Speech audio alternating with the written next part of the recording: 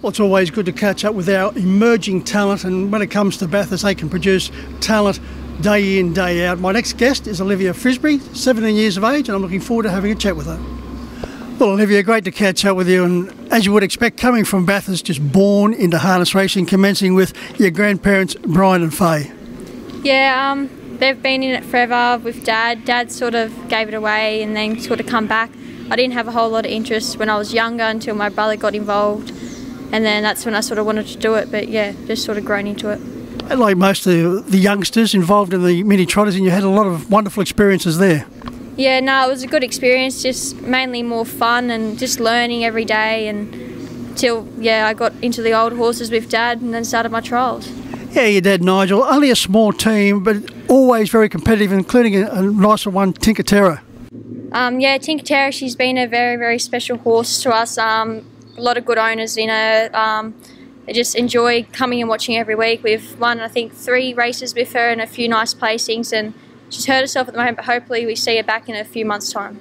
That's very important, isn't it, Olivia, to have those owners who are patient and are in harness racing, not only just for the rewards, but to have a lot of fun with friends.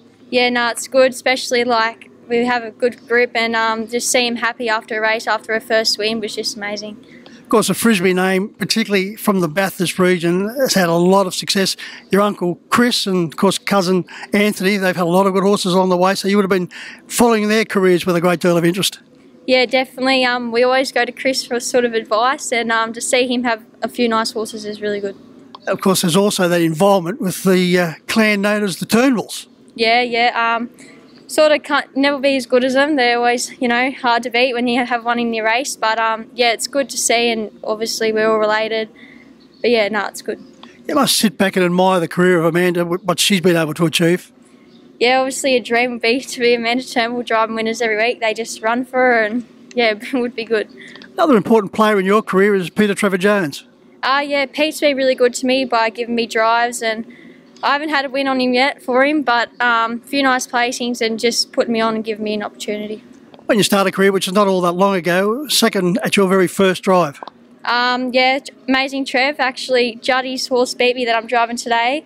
Yeah, it was a good drive. I was very close, but yeah, it was good. Fortunately, you didn't have to wait long for your first winner. Yeah, no, I think it was only about a month and a half, 2 months. But yeah, it was a special win. Dad's horse, he's retired now. Yeah, he was was a lot in my driving.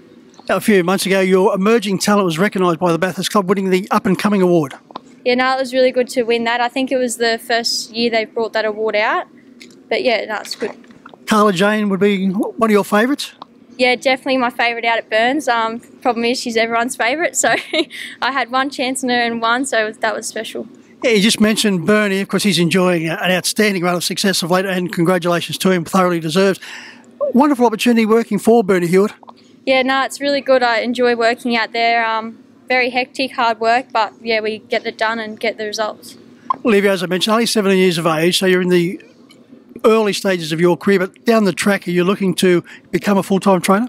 Yeah, definitely. Obviously, I help Dad. Me and Dad are sort of halves with everything, so I'm doing the driving and we train together, so that's definitely something I'll be looking into. And Olivia, having your first drive at Club and Angle today, we're having this interview just prior to that particular race. How's the butterflies?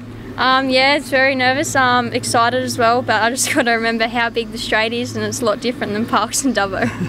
Yeah, it certainly is a very long way home. Even the best of them get to the top of the straight and think, geez, there's a long way to go yet. Yeah, definitely. He's a strong old horse, so hopefully it goes well for us today. Well, Olivia, this is the first, hopefully, of many drives we see here at Club and Angle, and hopefully you'll be in the winner's circle very shortly. Hopefully.